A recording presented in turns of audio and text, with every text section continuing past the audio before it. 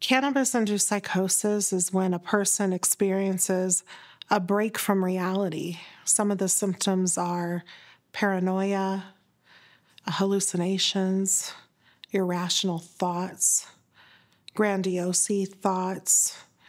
But paranoia is usually the first symptom.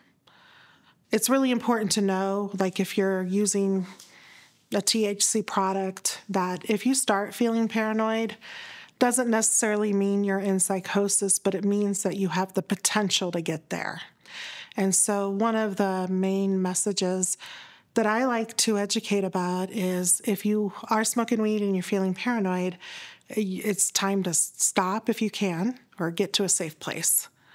Get to a trusted person that can kind of keep you safe, because it doesn't mean you're going to become psychotic, but you could potentially. It's one of the first symptoms that comes on.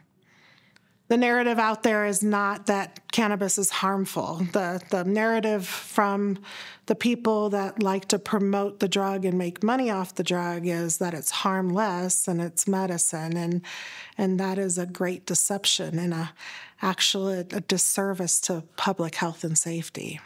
And so when you're talking about this issue, you have a lot of people with different perspectives and opinions, but it's really important that we follow the facts and the science and talk as honestly as we can about it, and hope that some people can hear the message, and if they're having a problem using, that they can seek help if they need it.